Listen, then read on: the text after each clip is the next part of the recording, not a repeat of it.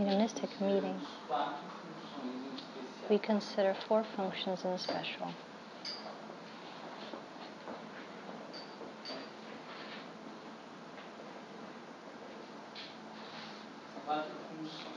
Four functions.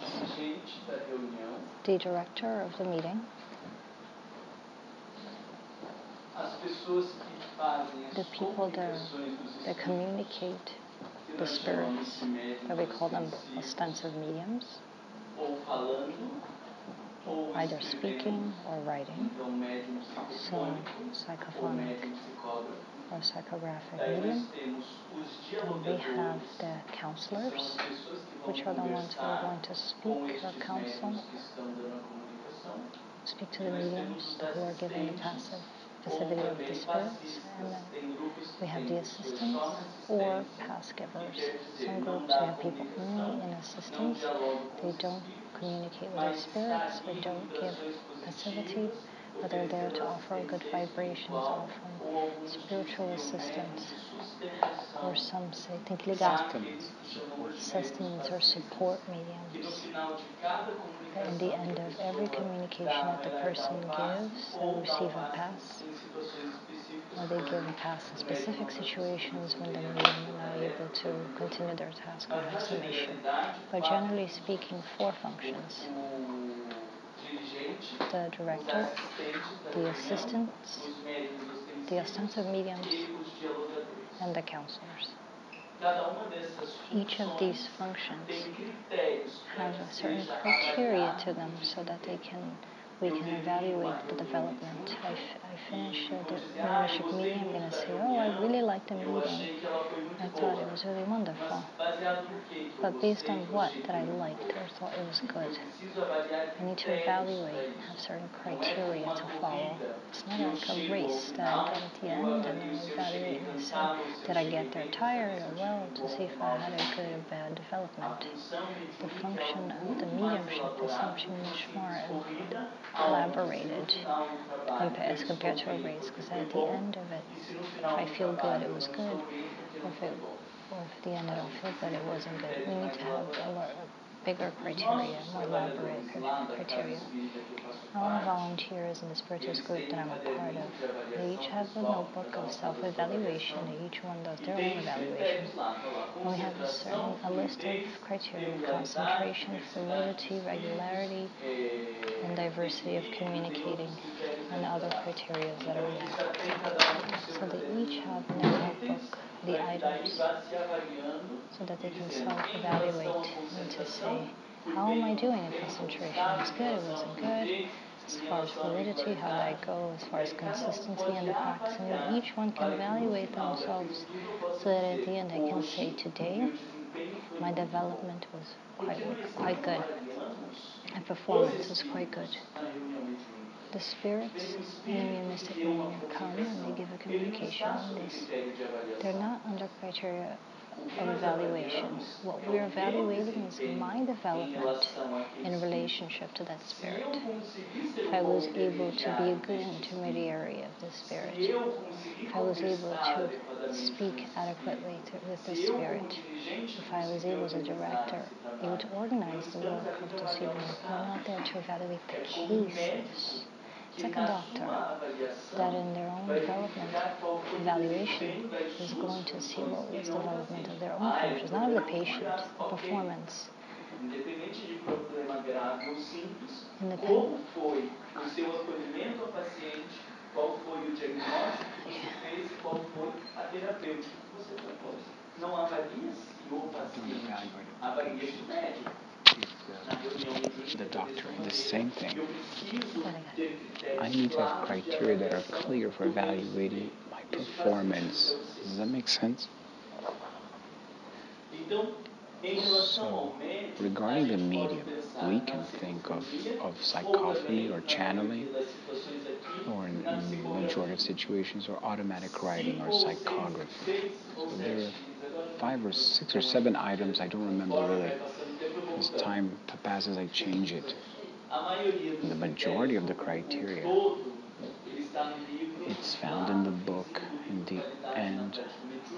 quality in mediumistic practice in the project Manual Filomeno de Miranda, which is not translated yet. But in the middle of the text, we're able to extract these items. The first item is concentration. Me providing a communication from a spirit, need to evaluate how was my concentration. What does that mean, evaluate my concentration? The agility to get into contact, to capture. When I arrive in the meeting, the spirits are already there. If I'm not really feeling anything,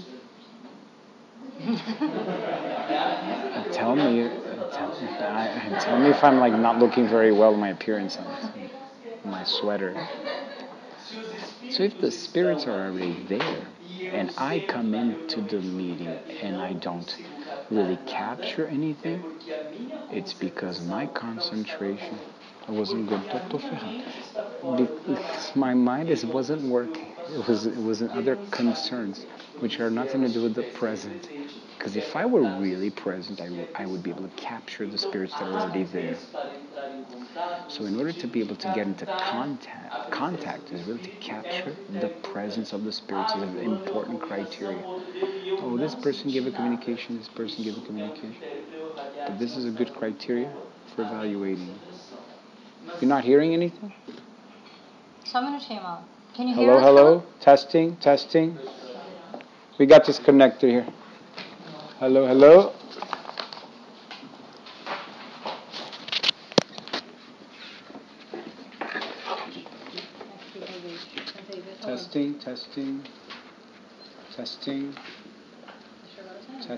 Testing. Sorry, I don't know what's going on. Testing. See if it's connected there. Tá indo. Yeah, it's going? Yeah. All right. Sorry.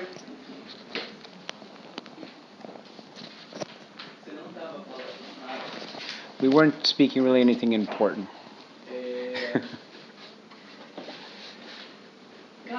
To capture is an element. To communicate it is another element. I don't need to have agility to communicate. Well, we need to affix in the attunement.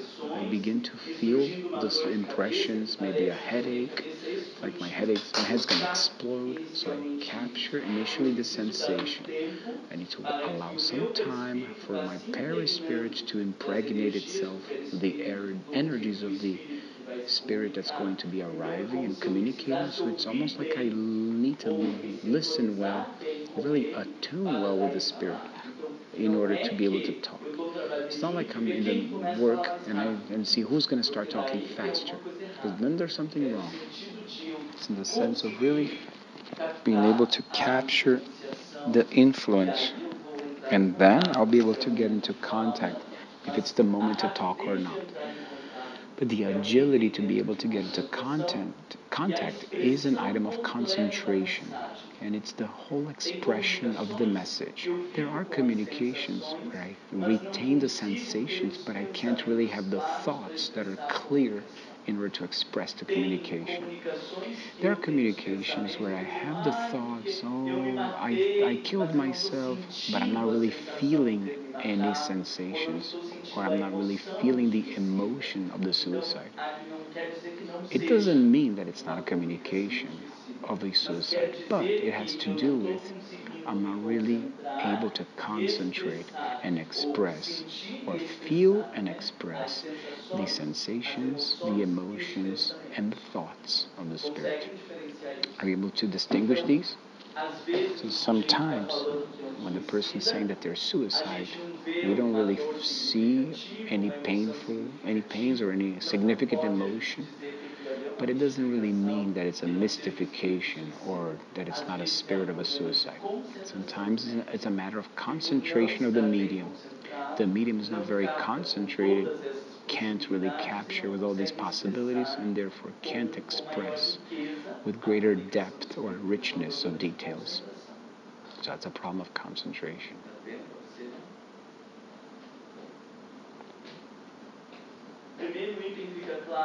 Is the first item clear regarding concentration? Fluidity or flow has to do with the ability to establish the communication. So we're talking really in the sense of to establish and maintain the communication. We're going to notice here that the message is clear, it flows smoothly, seamless. I don't really have to think a lot about the words. I don't have to really think in what I'm going to say. The sensation is as if I'm going to just open my mouth and it just rolls out of me. Or if I'm just writing, really don't have to think a lot. Punctuation and stuff. It really just slips out of me very freely. So when I get to the end of the communication, I noticed that when I started it, I didn't have any idea of how it was going to end because that was really flowing out. That's the fluidity. Within fluidity, we need to evaluate. That's what the counselor is going to. That's what we're trying to evaluate, to help if there are phrases that are repetitive or phrases that are chopped off. There are spirits that are lost or confused, and it's from the spirit that he has those chopped up sentences from his confusion, etc. But sometimes the medium is messed up or is not able to make the communication flow seamless. And we can notice that a lot in psychography. Repetitive sentences, same terms, sometimes same sentences that are complicated to understand because is it a retarded spirit? No. It's a medium that on account of his lack of ability of concentration and surrendering to the phenomena is not able to achieve this fluidity. Ability to grasp the troubles of the communicating spirit, which doesn't mean wait for the story to arrive complete in my head. So I feel with like a piercing pain in my heart, and it doesn't help for me to stay, what is this? Is it me? Is it not me? Oh my God, what is this? And I could just keep questioning or dwelling. That's not what we're talking about. The ability to understand the troubles of the communicating spirit is because sometimes I feel the pain in my heart and it starts to become clear in my mind what that problem is. If it's a heart attack, if it's a bullet gun, if it's anguish, I don't need to make an effort to ask myself what it is. It's simply, I just simply perceive or apprehend.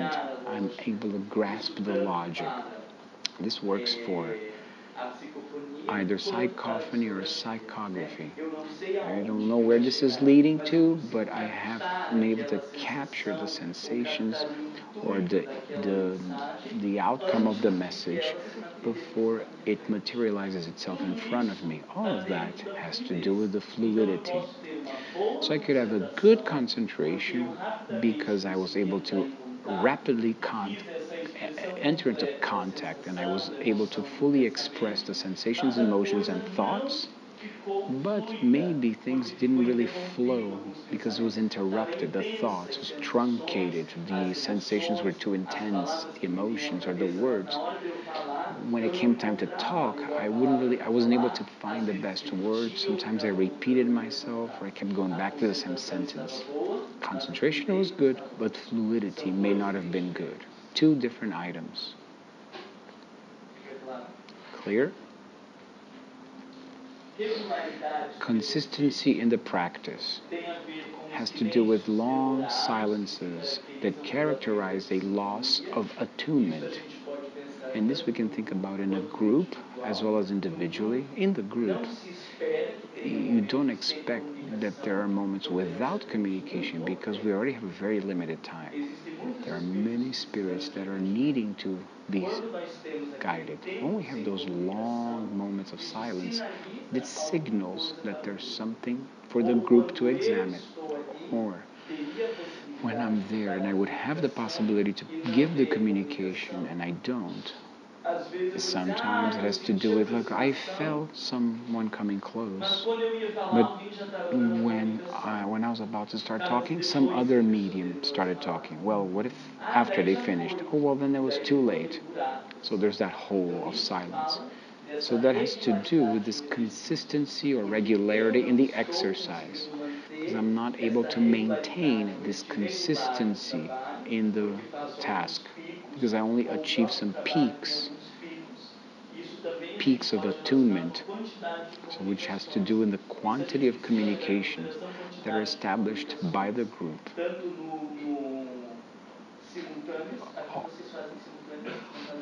Here you don't do simultaneous communications, right? So it really doesn't matter in this case. And individually also. So there are mediums that in one day, if allowed, they will give 3 communications or 3-4 spirits. And other week might be 1 communication and doesn't feel the approach of anything else. Is it because there were no spirits there? Obviously not. It's because that consistency in the practice is being jeopardized. Maybe it's good concentration that they can have, but this regularity in this exercise or the practice can be faulty for other reasons. Sometimes we could have like an unbalance during the week, or have some kind of issue with the feelings towards the group, or not feeling comfortable with the group. It can be some rivalry or some problem. This interrupts the regularity or the consistency, even though I might be in a good concentration mode. Try to compare, contrast so that you can think of the different ones, because when the practice ends, there are many criteria to evaluate, to really know, was the work good or not? Are you following? Diversity of the communicating spirits. It's another criteria of evaluation. Because the same medium has to learn to communicate different types of spirits. Obsessors, simple situations of discarnations that need simple guidance, different types of personalities or temperaments, spirits that are more aggressive versus more that are intolerant. I mentioned these fanatic religious intolerance or the independence. Of course that the spirits are going to bring to the mediums according to the medium's profiles, but I need, although there's a common characteristic, to be able to transit through different types of communications, because when I'm not able to transit through different types of communications, it's very probable that my anemic content is so great that I provide the same tone or the same colors to the communications. So there's always something more introverted, or something that has a softer voice, or maybe something more silent.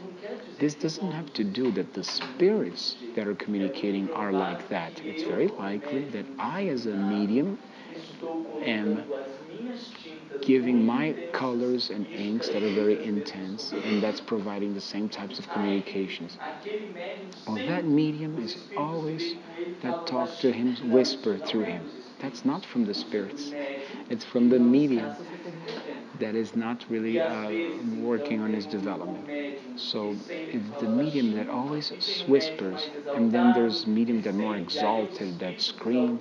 So the exalted spirits come to him, and the soft-spoken spirits come to the other medium. That's not a rule.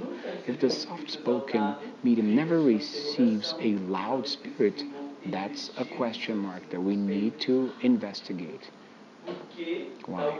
Because maybe the medium is giving those characteristics.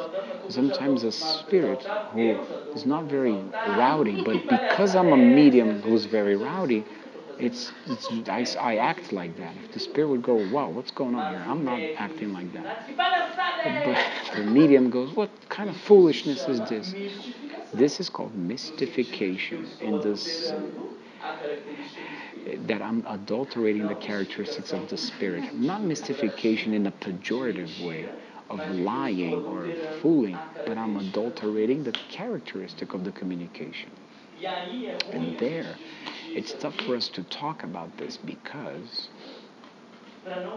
so that we don't go, okay, then I must give communications of more calm spirit or more soft-spoken or more rowdy. Since Marlon mentioned the different types of spirit, I must be able to give communications of diverse spirit. Then comes a rowdy one, and I pretend that he's more calm in order to be in the different types of temperaments. So now you made a really even big mistake because you make the mistake for being born, etc. This is a criteria for evaluation. We can't take the criteria against our development. When I notice that the same type of temperament that predominates in the communication, me as a medium, I'm not going to make an effort to give different types of communication. I'm going to make an effort in meditation, in discipline of my moral. I'm going to invest in my relationship with the group. I'm going to talk about this that I identify so that something can begin to transform inside of me and it can reflect itself in the different types of temperaments. But it can't be a choice of the medium. Otherwise, we're adulterating it twice. In this case, in respect to the mediums, more beginners, could it be that there's some kind of a characteristic given the ease of attunement that they have with those spirits? There are always going to be a characteristic that, even for those that are more advanced, because if there's a rowdy spirit that wants to give a communication, and you are introverted and he's extroverted, who do the spirits bring so that they can able to express themselves better? To the medium who's rowdier. That's logical. But suddenly, when he's not able to capture, when he's not able to give the communication from different types of spirits, then there's something to be concerned. But it can't be just that. We need to time and time again get in touch with other types of characteristics of spirits. When João is not there at the meeting, for example, then nobody can communicate rowdy spirits, for example. We need to have a predominant characteristic, but we're going to, time and time, end up disciplined medium. They are able to handle different types of profiles of spirits. We also notice that there are mediums. When a spirit comes, the medium just cries. I notice that frequently.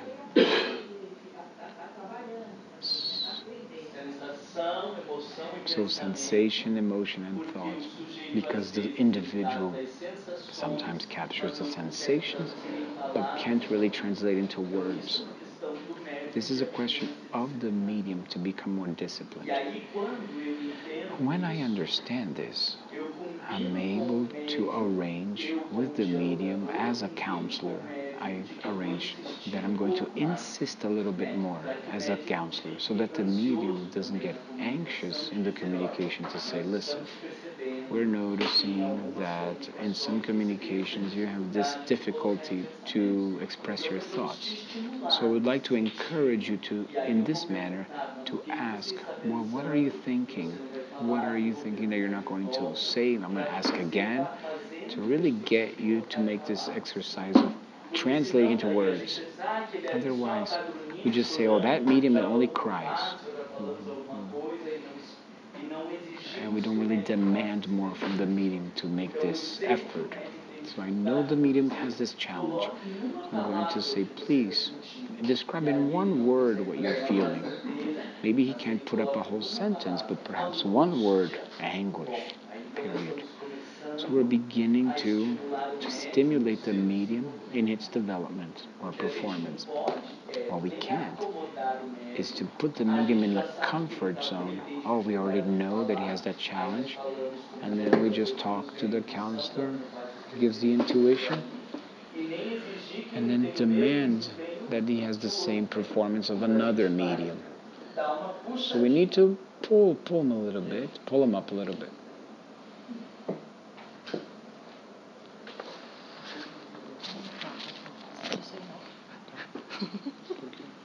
Pra mim não é performance.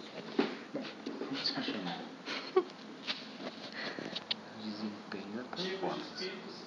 Okay. Desenvolvimento é desenvolvimento. Okay. Equilíbrio tem a ver com Balance ordem, has to do with the porque organization quando and the estamos order of duas things. pessoas Because when sentindo we are, there's two aproximação, of us vai feeling falar e o entourment outro vai falar. of two. One's going Por to que os speak, dois the foram other falar ao medium's not mesmo going to tempo? speak. Why are the two of them going to Porque speak o at the plano same espiritual time? é Because the desorganizado spiritual plane is e deixou disorganized cada fala primeiro and quem left quiser.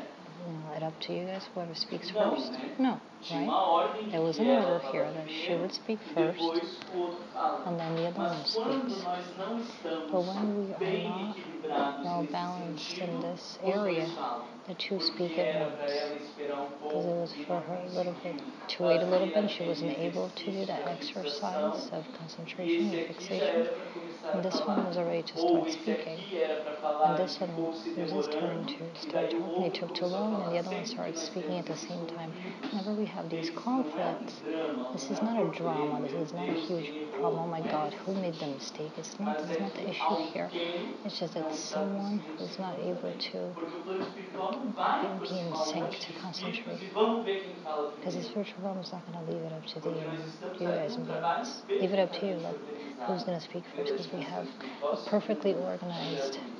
Então, quando há work um problema de by ordem, the spirit isso revela realm. que alguma So when there's a coisa não problem in funciona the bem. order and the Isso organization, seja it shows us there's espíritos something, superiores there's an issue here, comunicando, whether ou seja no momento de it's espíritos the médios, quando superior a gente tem spirits speaking comunicações de orientação, or alguma it's a coisa. matter of the mediums, Quando tem a matter of orientation. esse conflito, When you have é this kind of sinal de que conflict, it's a alguém, sign não dá pra gente that dizer there's quem, someone, we can't tell alguém não who, atentou a ordem. someone's not E aí, no following the final do order. trabalho, At the end Sociedade of vai the dizer, day, eu acho at the end of que the eu work, fiquei me enrolando Josiah's going demais, to say, oh, I não think I was estava taking too segura, long because I não felt a little sabia se devia insecure. ou não devia I wasn't sure if falar. she should E talk or aí, o not. plano espiritual vê que ela estava And then the desenrolando, spiritual plane faz a saw that she aproximação was de outro espírito, e aí not, não she was having some trouble, and then they Então, approximated nós não another estamos spirit buscando um criminoso. to a different Nós só estamos medium. We're not alertando looking que for sobre criminal. que We're alguma just saying that coisa this is a aconteceu criteria. atrapalhada It ali. shows that there's something here that got in the way of the work.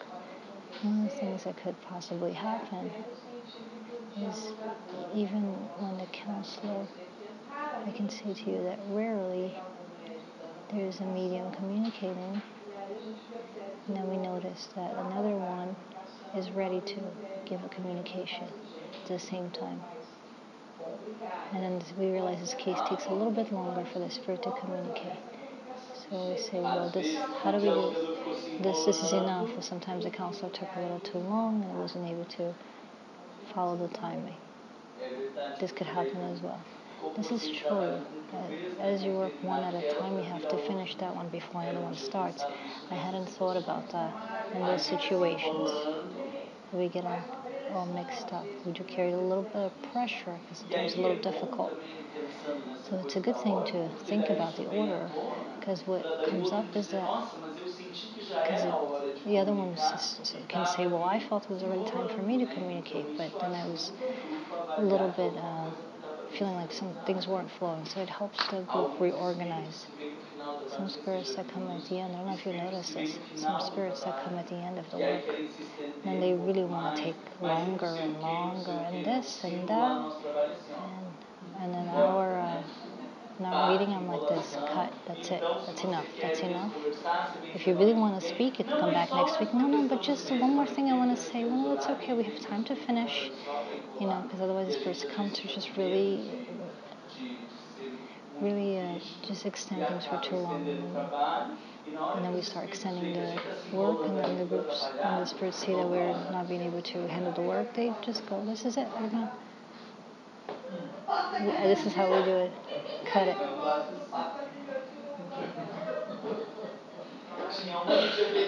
There's one that was like rambling. Okay. When they start rambling, we just go, cut, that's enough. It's also a situation.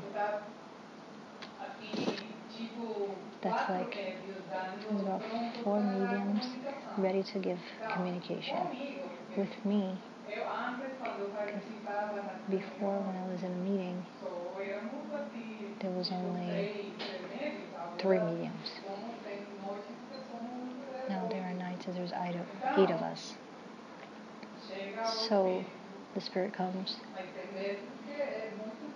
and sometimes it's very hard to maintain this connection, especially for me, I say this, because it's very strong. You want to help. You want to give the communication. You're doing your part of the job. This as well sometimes could also be a sign that the group needs to take a different look at reevaluate at how they're doing the communications, because we might not want to do things different way, but then the spiritual realm is allowing us to things to happen, so that the mediums can be like, listen, I almost talked on, while they were talking, we saw this happening repeatedly, and it could be a sign, an invitation from the spiritual realm for us to change the structure. Adilson, fala mais alto, por favor, para a gente captar na tradução. I'm asking him if he can expand a little bit more about simultaneous communications, because this is a consideration that we have in the near future in our center. Today, well, maybe about 10 years ago, I'm talking about Brazil, we didn't talk about simultaneous communications. And the groups that did this used to be looked upon as a mess. But recently, Diálogo Fraterno are talking about having 2 communications at once in groups, in which we organize ourselves on the table in a certain way. Of course, we're going to be careful enough that if we're here on one side of the table, we're not going to have communication one next to the other so that they're so close. So one side of the table gives a communication, the other side gives different communication. But on that same table, we already create a separation, 2 hemispheres, so to speak, 2 communicating at once. And the project Manuel Filomeno de Miranda from the Valdo Center, in the latest edition, they talk now about 3 simultaneous communications, a certain criteria, 3 communications when they're simple cases. The person is discarnated and they're not aware that they're dead, and it needs a little bit of orientation, something simple. 2 communications when we're talking about an obsessive issue, only 1 communication when it's a really severe obsession case. So we need everybody to stop and focus on that. So this is not me speaking. Our group, we work with this logic of 3 communications at once. And generally speaking, when it comes with this more severe obsessive case, in our reality, most of the time, and usually happens towards the end of the work of the night, no one else feels the approximation of spirits, and it comes and we're all ready and already in vibrations, ready for this to work with this case. Maybe so in a matter of transition, it might be helpful to start with 2 and see how that works. You could start with these 2 separating the group. You can have the counselors in the middle or on the sides, depending on the table, the characteristics of the group. And then half this way and half the other, concentrated on the other side. And if we have 3 or 4 mediums, 3 or 4 mediums on the other side, 1 give a communication on this side, the others wait, and 1 gives on the other side, and the others wait. So I believe that for you that work for a long time with just 1, you don't need to think about 3, think about 2. And there's not very big groups, right? You said there were like 14 of you in your mediumistic group? We shouldn't go too far forward, about 14 to 15 people, not too many more than that. The problem is that there's not a restriction. I've seen some groups that works with 1 medium, a little table, and accounts a bunch of people around, massive orientations. The issue is keeping this attunement with the group. So the issue becomes in groups that they cannot keep this attunement. For some people, 10 might be too much because they cannot keep these ties of affection amongst the 10. For other people, well, for us in our Spiritist home, we work with the depression treatment. So once a month, everybody participates in a Mediumistic meeting, and the other 3 weeks, we assist the people, and only few people stay in the Mediumistic group. So there's a few. When the group is small, there's only 8 of them. When everybody's there, then we're about 16 or 18. I don't remember, but it's quite a few people. But a group that has very strong ties, good affinity, we all know each other well, we have an intimate relationship with one another, we do monthly meetings, so it's not large in the sense that we are able to maintain this unity. How long have we been working together? Some of us have been working together for 14 years. The most recent ones to join have joined about 3 years ago. But we really invest in a relationship of the group. I was telling Jussara that once a month we do a gathering. It's not just a talk and talking about the news or wasting our time. Our gatherings are long. Sometimes it's from 7 till midnight. Sometimes we leave 1 o'clock in the morning. Everything is very well organized. 7:30. We begin what we call a portal. So we do a drawing of a raffle, and someone's name comes up. Marlon's name comes up, and he sits there in the group, and first he does a presentation of who he is, blah, blah, blah, whatever you think is important for others know about my life. And we stay there for about an hour, talking about that person, asking about a bunch of things about them that in our day-to-day lives we don't have a chance to. How did you start the doctrine? What are the challenges of your life? What was your biggest pain? However way the person, depending on the person, we're going to start asking the questions. We ask, how did the group help or get in the way of that person's life? At any moment they feel challenged. And then the person has an opportunity to open their heart. And this was beautiful. There was one time someone spoke so many things that we could never expect. And there was a posture of so much welcoming and embrace. So we really invest in relationship. So about 3 months ago, we did this experience in which we all took a piece of paper. Each one of us put ourselves in the middle, and we put each person in the group as a circle around us. So we think, who do I think is closer, who's further away from me? And each person does their scheme, their organization, or everyone in the table, and we pass the table around. We say, wow, I thought I was close to so-and-so, and they put me really far away from them. And there are some people that forgot, some members of the group, and they say, oh my gosh, 5 people forgot about me.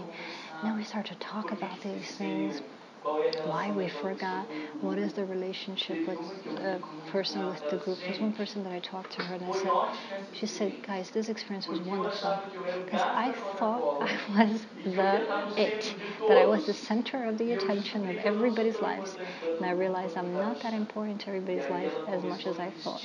And she started to invest in these relationships with the other people, and she would say, some people that are important to me, and I'm really far out front for them. That's how they view me. So I wasn't able to wasn't made it clear to them how important I am to them. So we need to invest in those relationships. So someone in the group said, well, who are you talking about? Who do you think is important to you that you're not close to them? And the person said, you're one of them. She said, well, I miss having you around. Well, let's have coffee tomorrow. And the next day they were already having coffee together. And from then on they were scheduling things and started. So this is an investment in a relationship of the group. The more the group can maintain this relationship of intimacy, the better they're going to work together. So the more the group can grow physically. So if you can't really do this, and you need less people. How are we going to talk about animism, mystification? How are we going to do an evaluation And how am I going to say something to you and you're not going to be offended if we don't have this close relationship? There's no way.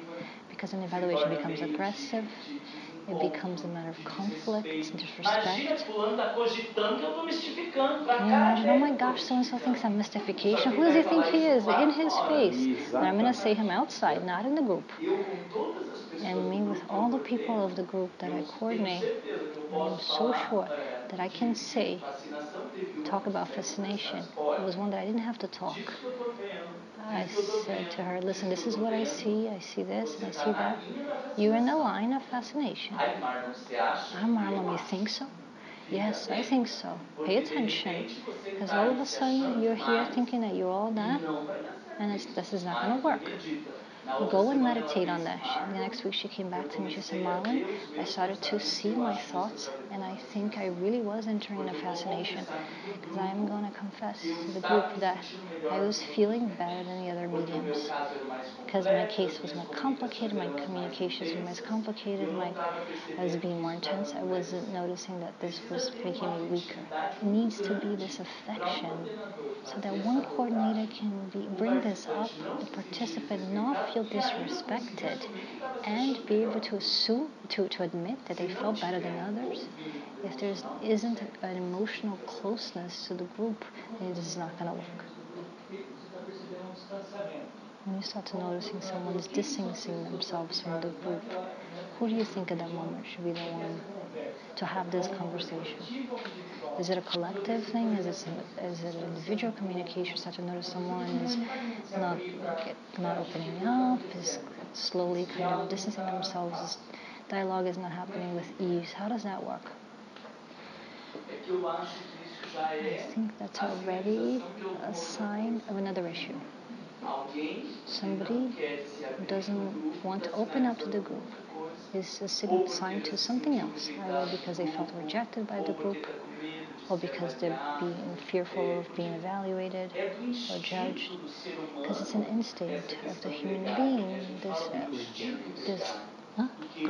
this gregarious feeling. So when someone who doesn't want to be a part of the group doesn't want to share, there's something to that. Fear of being exposed. Fear of being exposed also show that they're fear of what others will think of them. So there are people that we many times are not able to show to them how important they are to us, how much we love them, independent of their mediumistic development, how important they are to us, independent of their characteristics. So they're going to be fearful of the group talking about the problem because they're afraid of being rejected. They're afraid of being excluded. And sometimes it's not just fear, sometimes it's a fact. Our mediumistic group, we're able to talk about some very intimate things. People that are living their personal dramas, and we all do. And the mediumistic group ends up being the main support system to these people. I say that the intimacy that I have in my mediumistic group, I don't have with a lot of people in my family, for example, because we're here together. How are they going to be able to help me in an obsessive issue? So they don't even know about my own personal emotional challenges in life. So, and what sense does it make for us to be working there together if we don't know of each other's dramas? I always remember about this girl, that all of this in the end of the evaluation. She said, guys, I am very close to cheating my husband because I have an ex-boyfriend who lived outside of Brazil. He's coming back. We're already scheduled. We're going to get together. We're going to have coffee. I don't know when. And I am very close to cheating on my husband. If a group inside a mediumistic meeting and inside a spiritist group is not there to help a person like this, who will? And then we went to talk to her about this, what we could do, and in the end we created a tragedy that was a tragedy that was a tragedy. We created a plan that was great. We sent her messages all the time. How's it going? She said, no, I'm well. I'm focused. I'm concentrated. And look how interesting that one of the people from our group, who's very sensitive, she decided to call suddenly, because we said we will only text her so that we're not too invasive. She decided to call instead. And when she called, she said, so-and-so, I'm so glad you called, because I was already getting lost in my thoughts. And just hearing your voice, it was like I remembered, why am I here? What is my commitment on earth? And I'm going to say goodbye and I'm leaving. Look how wonderful. This is evangelization. This is mediumship in action. This is moral transformation. So we're in a mediumistic group to transform ourselves, to help and to grow. If it's not going to be for that kind of thing, we don't need a mediumistic group. So it's an investment. This group in this moment, talked about the situation. This group, we were together studying for 2 years, and when she brought this up, we still had about 5 years of practice already. So we were together for 7 years. In the 2 years that we were studying, and the other 5 years of practice, we used to meet every month. Every month somebody talked about their lives. Every month doing some interpersonal development. Every month us talking about each other, developing this this unity amongst ourselves, these ties. One of the meetings we said, what are the 3 most important things in your lives? And then we met, and then we would order pizza, and then gathering, because everything has to have food, right? Pizza, lasagna, you name it. But creativity was already where we came. We scheduled a pizza from now so we could do these activities. So talk about the most important things, what's the biggest challenge of your life that you need to grow. This is fantastic, because we don't know about the dramas of the person. There was someone in our group that was thinking about committing suicide, and we didn't know that. And we found out through this kind of situation. We did exercises of positive and negative points that you see about each other. This took a whole afternoon. We took the group, and then I had to take you and say, what do I see positive about you, or what do I see negative about you? And then so-and-so and so-and-so, each person wrote about each and every person, and then we would take this paper, everyone giving your opinion, what they think negative, positive about you, and you would take this with you. This is fantastic. In order to be able to get to 7 years of someone being able to open up without fear that they're about to cheat on their significant other. Because depending on the group, they're going to say that, oh my God, but aren't you a spiritist? How dare you think about cheating on your husband? Can you take? Yeah. Thanks. I'll give it to you. Hold on.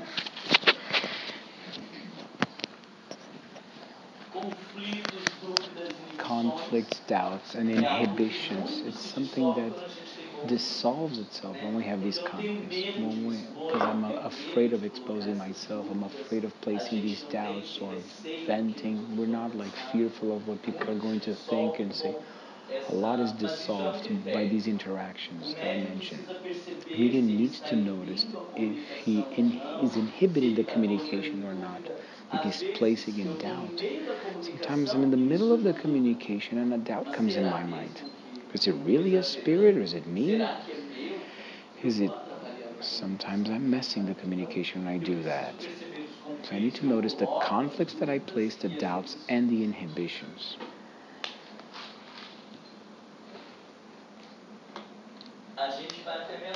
We're going to go until midnight, right? That's until we're going midnight? We're going to do another break, and afterwards we continue. These are the criteria of the medium, as well as psychography or psychophony. Do you guys have any questions or doubts that you want to add? Anything to complement? Otherwise, we're going to talk about the counselors. What criteria, now that you're more warmed up, what are the criteria that you think that a counselor needs to have in order to determine if they accomplished their task that night or not? It's a concentration, yes. What else do you guys think? How, if they were helpful or not? to the spirit, to change the vibratory pattern, perhaps. If you brought the gospel to the counseling, to the conversation, or if you were talking about what you think, like my brother, you need to calm down. You need to calm down. You didn't have to come to a mediumistic meeting to hear, you need to calm down, you need to have faith, you need to detach. You didn't have to come to a mediumistic meeting for that. To be able to hear more than speak. To be compassionate.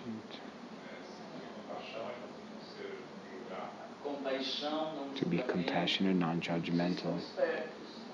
You guys are good, you guys are smart, sharp. To be a good observer. In what way as an observer?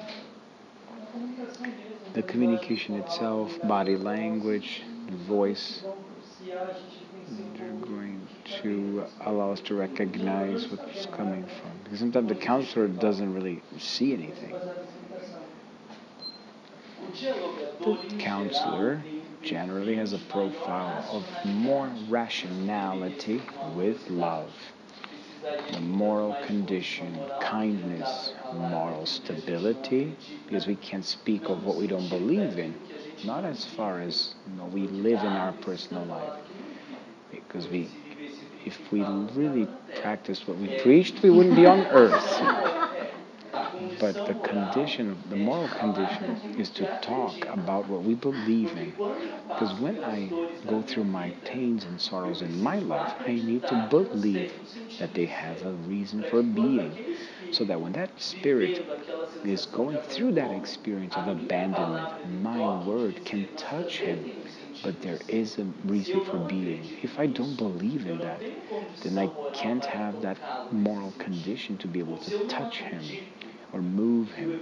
If I don't believe that the gospel of Jesus must be the reference in my life, I won't be able to compel the spirit to believe that. I don't really live the gospel of Jesus. For a little less, for like 80%, I don't live it. We don't live the gospel 100%, but we believe that that's the path. Without this belief, without this certainty, there's no way. Knowledge of the Spiritist doctrine.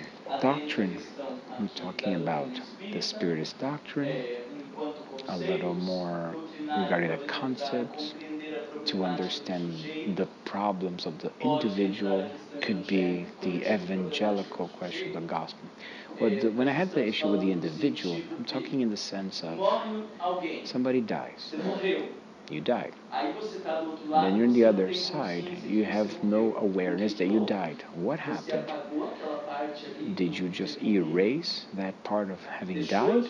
Did that just vanish? You don't remember? How do we explain that a spirit lives the experience of death of the physical body and cannot recall it or have the awareness that they died? How do you explain that?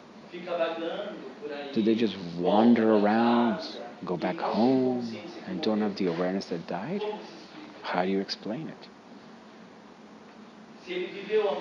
If he went through physical death, did you not understand the question or you don't know the answer? As duas coisas. Could it be that the spirit is temporarily perturbed or disturbed, or? But there's a reason for the loss of their consciousness because of a traumatic event. And they don't remember because it was a traumatic experience. So I begin to understand that he lived the experience of physical death, but there's something that makes him not remember it. And so I'm going to work on what caused him to not remember so that he can remember. I don't need to say, you died. Hey, brother, you died. That's it. What's going on? You're dead. You don't need to say you died. You don't need to pretend that he didn't die. So the individual is there drowning, but he's already dead. And then we throw the buoy, the lifeboat, but he's already dead. What are you trying to do with the lifeguard? The lifeguard is for those who are still drowning. If he's already drowned and he's not aware that he died, is the lifeguard the best thing you have to offer him? You're in the dark. I can't see anything. I see a light coming. What light? He's in the dark. We're in the lighted place, but your spiritual condition makes him be in that dark.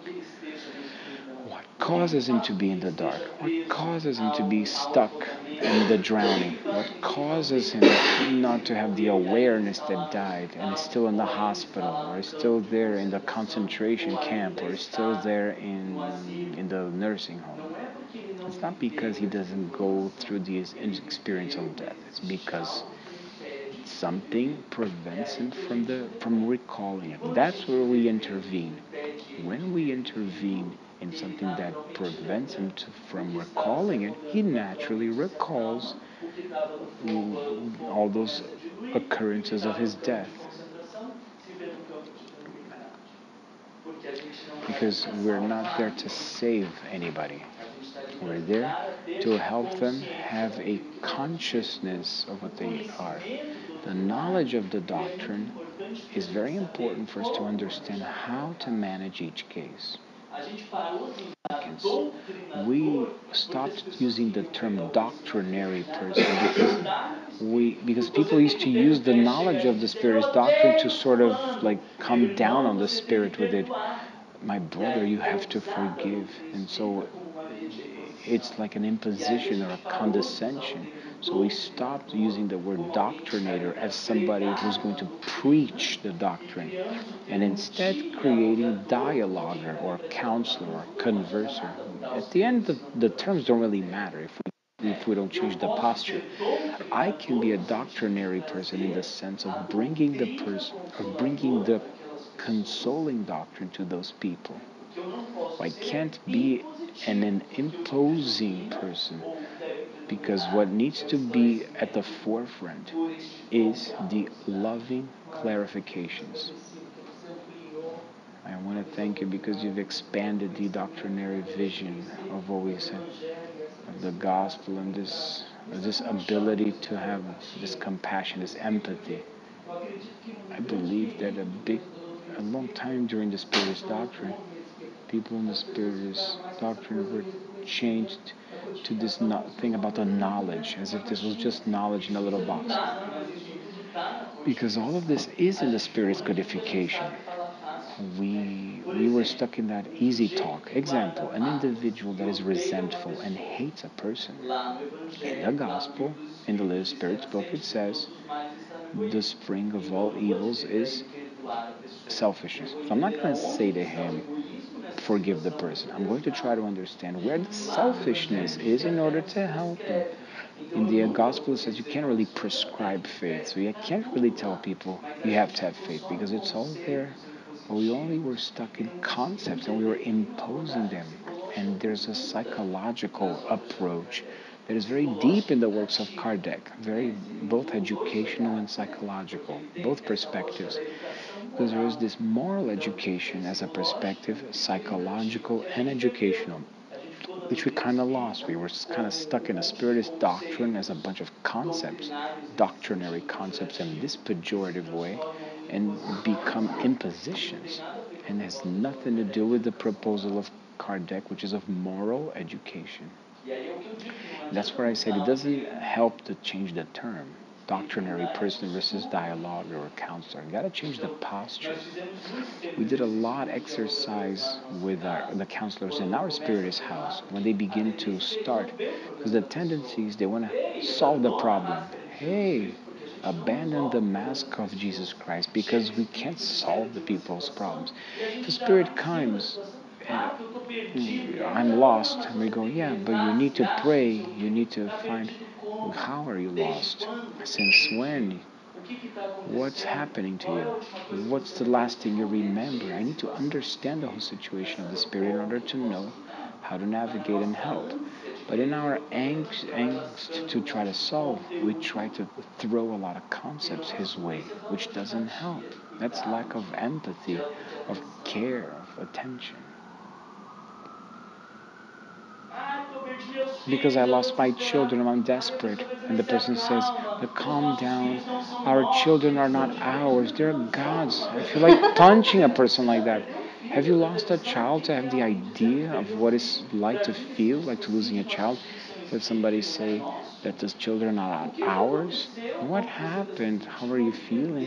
Let's understand the problem, to understand how to help you with this, dealing with this pain.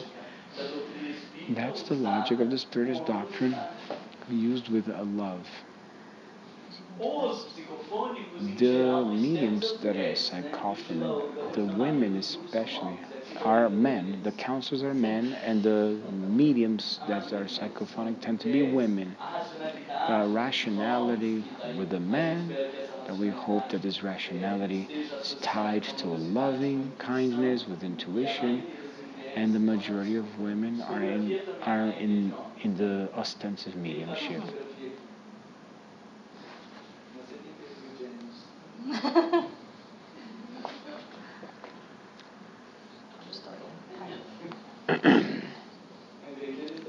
It's interesting. Okay. So the criteria of the counselor, the ability to listen. As a counselor, I have to see this criteria. Was I able to listen? The agility of my perception, if I did things that are opportune, if I needed to use complementary therapies, not that I need to use them, or what was my physical and psychological posture. The ability to listen is tied to careful, focused observation without fear or anxiety, and the ability to give guidance only after careful listening. We already want to provide answers, we want to start talking without having first listened. That's an anxiety of the counselor. We need to observe, we need to ask, we need to be attentive to the problem, so that after I can give the guidance. Agility of perception means to comprehend the problem before the Spirit needs to verbalize it. That's really cool for us to have in mind, to have it as the counselor. So when we're very balanced and things are flowing well, the Spirit begins to talk. Immediately it seems that you can perceive and see the situation. And sometimes there's that pain in the chest. You think there's something to do with a bullet or a shooting. Maybe you're going somewhere and it was a different direction. This is important to be aware of, because I see that my perception was more attuned in this work or not. It's a criteria of evaluation. Sometimes you go, my God, I was so blind and lost. And sometimes the medium helps us to say, listen, you were saying things and it looked like you were saying before the Spirit was saying something, and you're already saying, and we see that the counselor was very well connected. Sometimes we're seeing something which has nothing to do with the Spirit, and there's some kind of a vibratory change, but the Spirit doesn't really leave there enlightened or clarified. So we begin to notice how that works out, how that plays out. I remember a case that really touched me, of a woman who had been raped. And she came, and then she was crying in a situation, and I was able to capture what was really going on. And when she began to talk, I said, you don't have to start. And then I embraced her and I welcomed her. I helped her understand why she was in that situation. Then we were going deeper into the issue of her suffering. Why are you still suffering? If the superior plane is already there, and you had already an awareness that you had died, why you're still in the situation? So they're really entering the problems of the individual. What's causing the situation? And she thought it was a person who was not worthy enough. That's why she had never turned herself to God. So that's the type of approach. But then the medium then described that the spirit was so touched to feel welcomed and embraced without having to explain that they were raped, there was a terrible situation. She was so touched in the spirit by it. But that's like 1 in a million cases. I speak as it seems, like Marlon says before. No.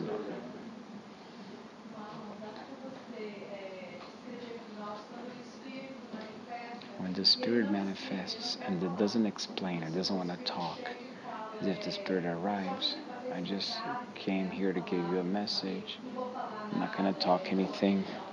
I just came to give a message. How do you approach this?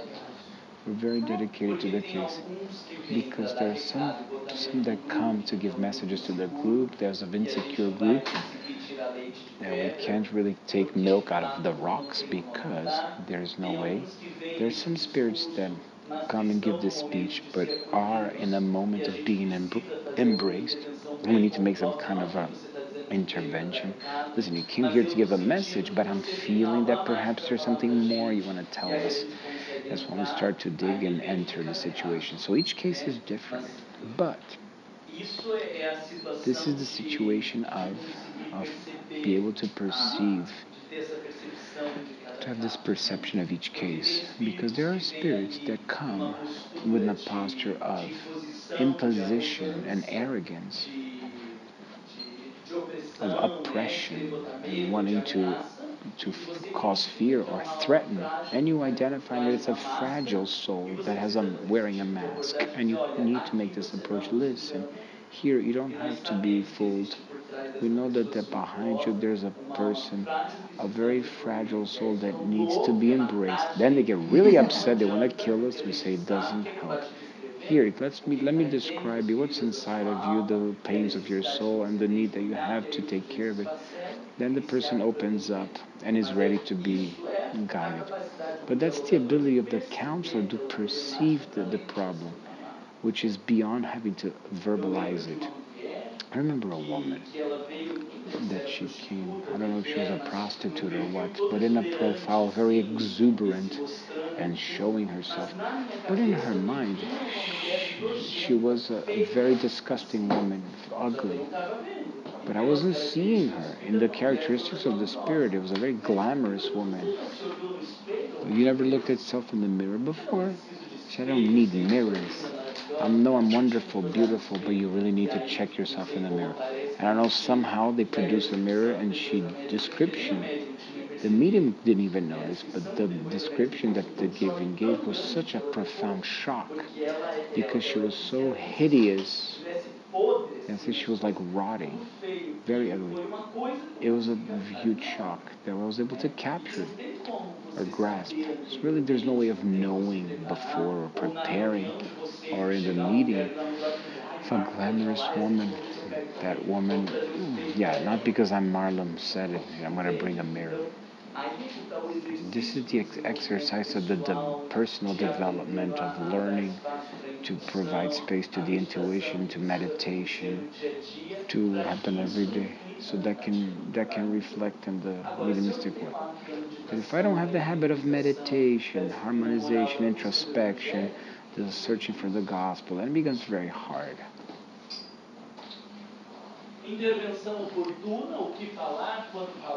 Timely, appropriate intervention, what to say, when to say, and how to say. Some spirits you're going to have to say.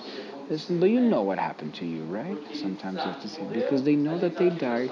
We know that they're just rambling and they're trying to camouflage, but they already know. And then there are other spirits that in fact don't know that they died, and we need to do some type of intervention. But we know, like, I know, but I'm very difficult. I can't really accept it because I was a very rich person. I can't accept that I died. So then there you go. This is ability to talk, what to say, when to say, and how to say. We need to evaluate it many times after the communication of the work. How the medium was able to evaluate this performance. Use of complementary therapies, passes, prayer, regression, sleep therapy, hypnotic suggestion. hypnotic suggestion, I don't know how to use. I don't know what they are talking about with this. Sleep therapy is a great thing because when we don't know what to say, we say, my brother or sister, you're now going to go to sleep. Sleep therapy, I don't know what else to do, so I'm going to induce you to sleep. And Jesus, please help, because now we're lost here. We need to know how to use it very well. So have some water to calm down, to be able to use the therapies like or prayer, because many times the individual is a condition of guilt, and he's closed in his guilt, and he shouldn't have done that because it was an accident or a car accident, and he killed himself, and he killed a child, and he doesn't accept it. And we need to say, but sir, did you ask for God for help? I don't have courage to ask for God. But that's something, ask for God. Don't, you're going to stimulate the individual, but try. God is not going to abandon you because he loves all his children, etc. We start to stimulate, till a moment comes when he makes the prayer, God, please help me. And that's it. The whole panorama changes. We are able to, in fact, prove that God never abandons anybody. So in the middle of the communication, we work with the prayer or the passes to help. The pass, there's a note from this project that are very specific about the pass, for when we should do it or not, because pass doesn't have to be given at every communication to every spirit, but in special, when the communication is going through issues because of the medium, or when spirits are really going through deformed states and a deep, painful affliction, then the passes are a good suggestion. But it's not very often that we need it.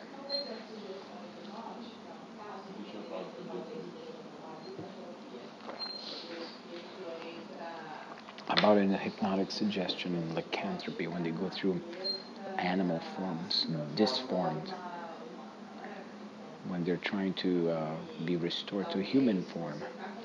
Perhaps you're talking to a spirit who's been disformed.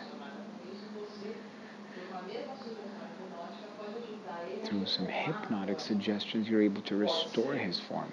Perhaps I don't have the courage to use it or how to use it. The very majority of cases where I've done with these people of going through disformed creatures, I wasn't even aware that I was dealing with a disformed spirit. But when we start to talk or approach, I will feel the inspiration to talk about the presence of God and Jesus, and then later the medium describes that the forms were changing.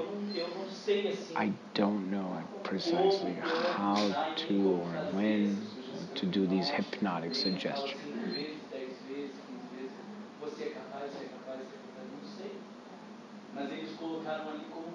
But they put it there as a technique.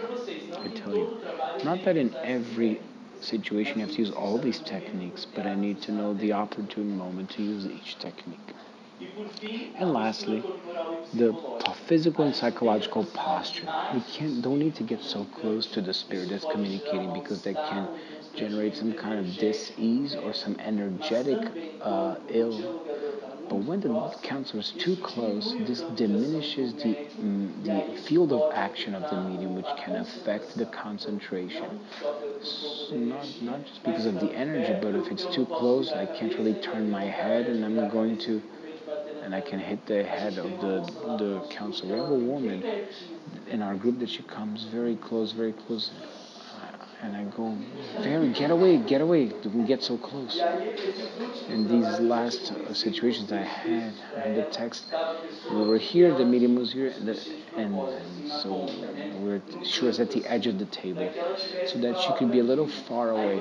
And when she turned to address, I was looking at her, I went like this, she came back.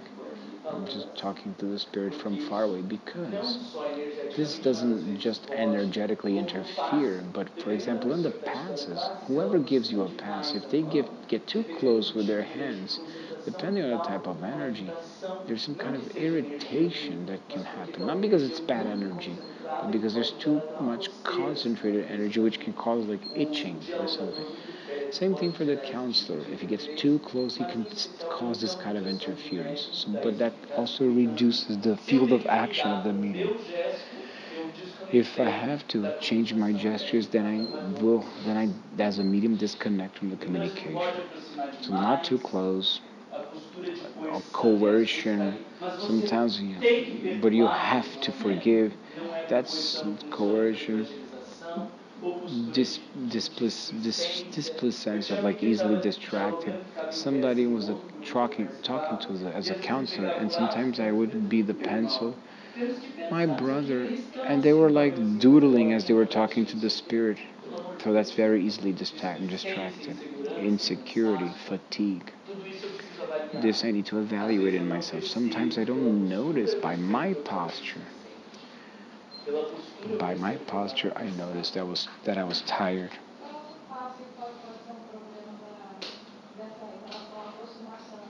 Sometimes it could be this question of approaching. Sometimes when the pass giver comes to give the pass, it's gonna get close. Sometimes that can inhibit the medium. It can. You have 5 more minutes to have any other functions. Are you like crazy to leave? So if you want to leave, do it now because my back is turned to you.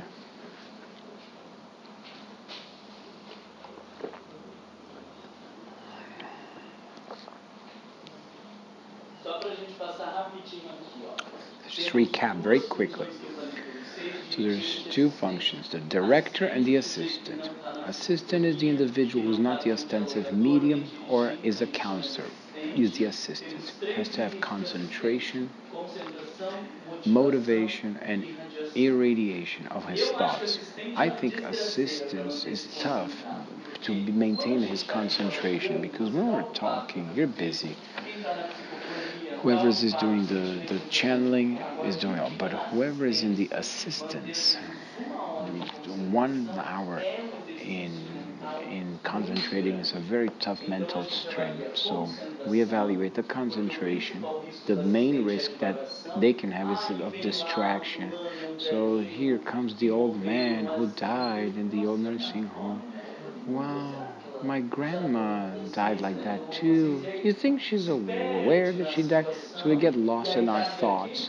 And in the meantime, there's that old spirit that needs help. Or the assistant brings a problem. Oh, maybe that spirit is black, or maybe she's white, or so they bring their own thoughts. So this distraction, like a butterfly going everywhere, it's very tough. You need a lot of concentration to prevent that. The motivation is interesting because the assistant has a role. They have to be very much involved in the work, but without getting attached to the specific problems. Because when I get stuck to the medium talking to the counselor, they shouldn't really say that I'm interfering in the communication. I need to be connected to the problem with a certain detachment, which is this non-rational involvement. I'm like irradiating love to that spirit, surrounding him with light, and the counselor and the medium, and maintaining them motivated, knowing that those vibrations I'm sending do make a difference. And the motivation is tough to maintain because the individual that feels his least important is the assistant.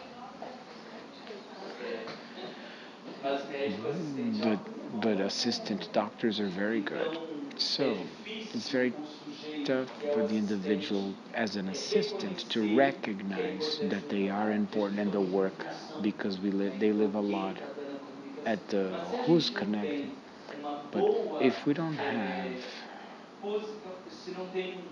if we don't have a good work from the assistants, then we can't really deal with complex situations, because you really need that extra energy and vibration. One case in our work, we had 2 people that were assistants, and there were people. We were a group of 7 people. 2 as assistants were absent, and we really felt a huge difference in the work. It was the ecstasy of our friends who are assistants. They were so happy when they learned that we said, wow, you guys really made a difference that you weren't there. We missed you a lot. We felt it. In our group, we always highlight their importance, because it makes a huge difference. We put all the assistants in the group as pass givers. So you're an assistant as a pass givers and be able to help. And give them to do the final prayers, etc. Not that it's if they have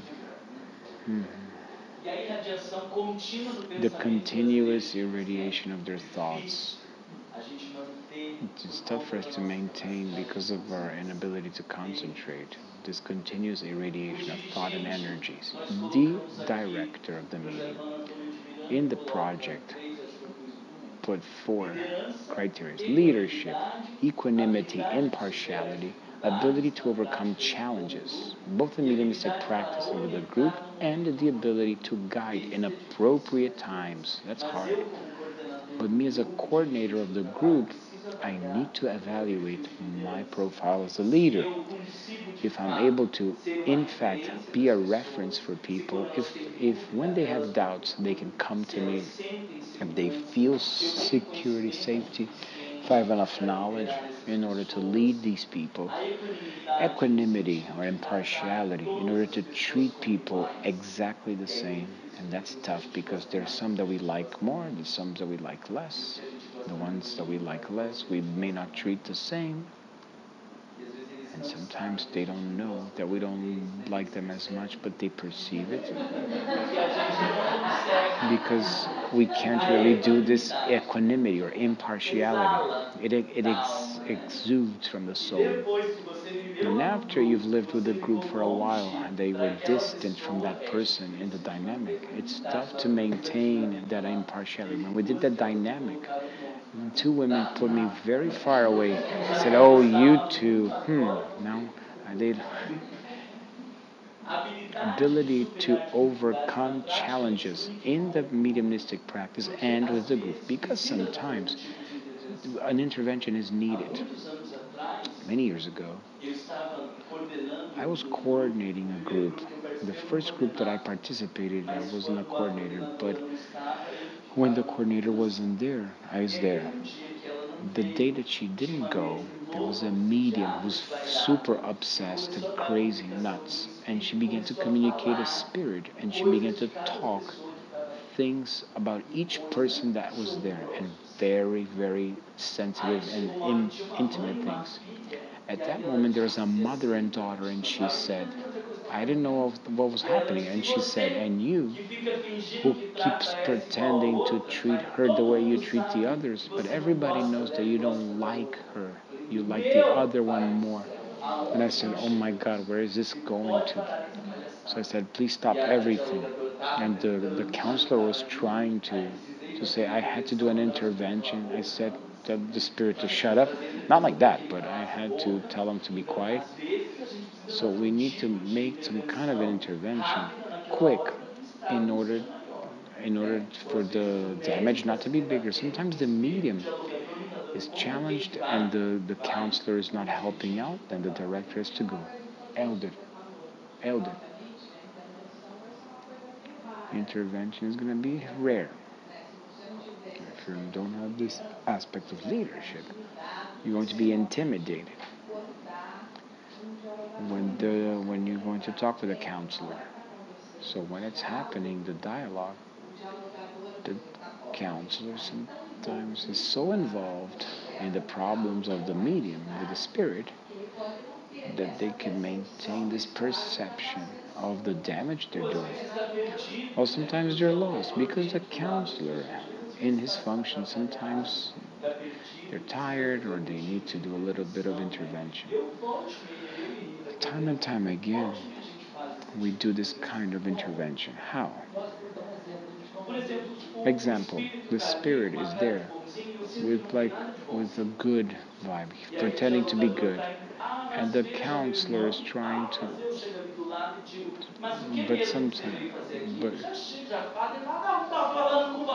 I'm not talking to you. Oh my God, it's really hard to translate. Sometimes, yes, when I notice that the spirit is pretending to be something that they're not, I intervene. Because the counselor sometimes may not be thinking like me. They have his own approach. As a director, I need to be mindful that I shouldn't have said this, I shouldn't have said that. There's going to be an approach, but sometimes the counselor might be lost. In these times, the director has to go in and do an intervention. I've had cases when the counselor is not able to talk of condescending spirits, when they were pointing the finger to the medium. So that's why we need to have this intimacy so that the counselor doesn't feel offended.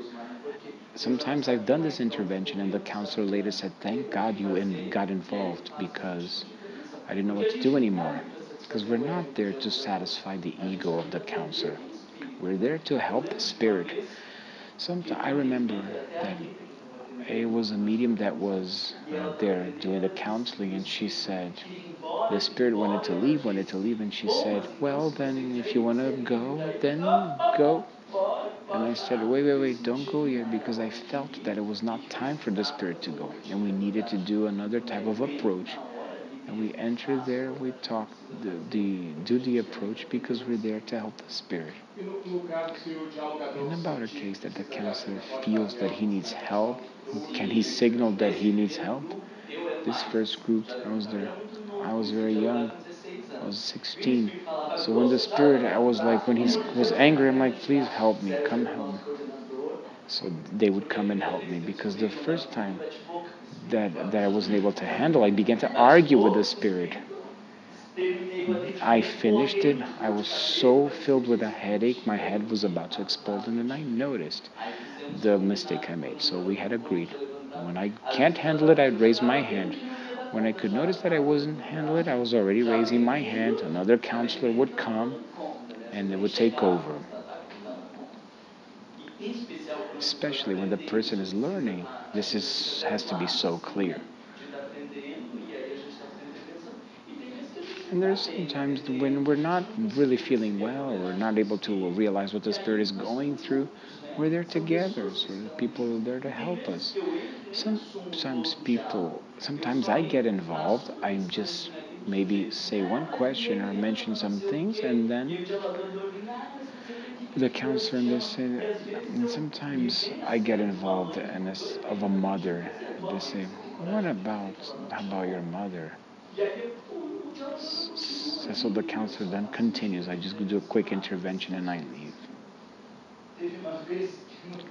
There was a time that we were writing. Counselors sometimes, as directors, we write notes to each other.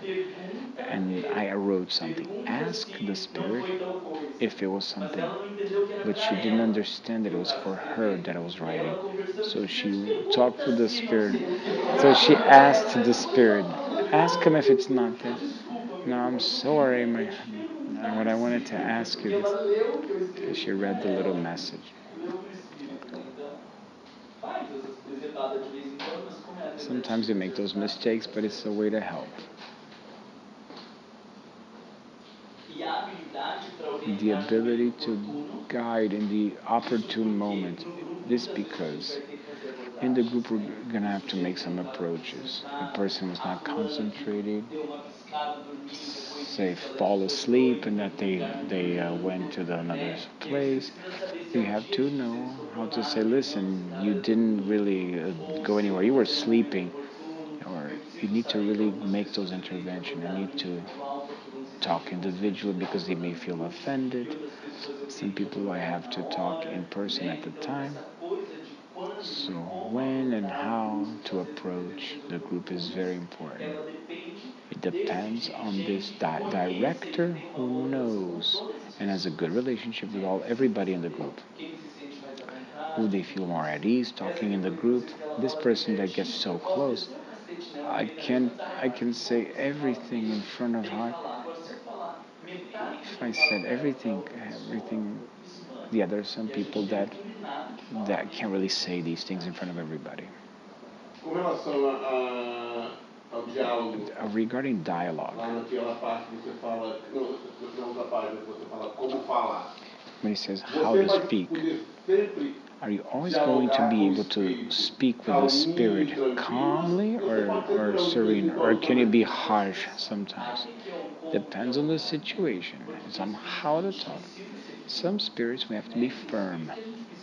There are spirits that we need to be a little more firm, or reveal that we're not afraid, or some type of impositions. And there are spirits sometimes when you try to impose it, or you're not a fear, you drain the relationship. So this ability, how to say it, what to say, is very delicate.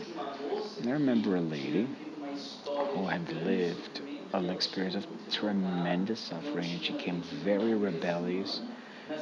The second week, she was like rambling that the world is not fair, and all these things had happened. And when I saw in the second meeting, the counselor couldn't help. I went there and I did an intervention. Hold on a second. You're describing that the world was bad to you. Why? Were you a saint? But it was like around that. You don't know what I went through. I said, yeah, but I know that about God, that God is just and good. So if He's permitted you to go through it, there's something behind it. Let's talk about the other story that you're not talking about. Because it has nothing to do with the previous reincarnation. That's when we began to open up in this other story. She was saying, people screwed me over, people did this to me, people did this to me, but what did she do to other people? So sometimes we need to do this kind of intervention. But there are spirits that if you make that approach, it's done, it's over. This ability is to know how to say it, when to say it, and what to say. Sometimes we do an intervention that wasn't appropriate. Then the medium will tell us, listen, look, I don't think it was appropriate that you should have gotten involved. And sometimes we're able to be firm. Listen, you said what needed to be said because it needed to be spoken. So the medium helps us to understand this intervention afterwards. I rather make the mistake of overacting than being afraid of not doing anything at all. And we can always fix later. I apologize for the mistake. But you don't know my story. And we can say, I said, I'm sorry, I don't know your story. Let's talk about it.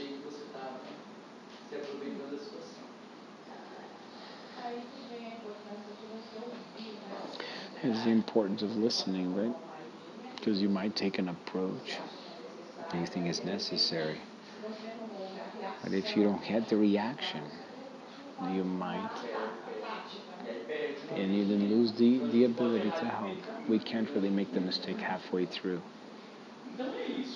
Yes, that's it, guys. Here's some of the information. The text is printed from the work. Please take these notes with you. There are groups that do these evaluations of the criteria, writing them down in the work itself, that people do evaluation afterwards.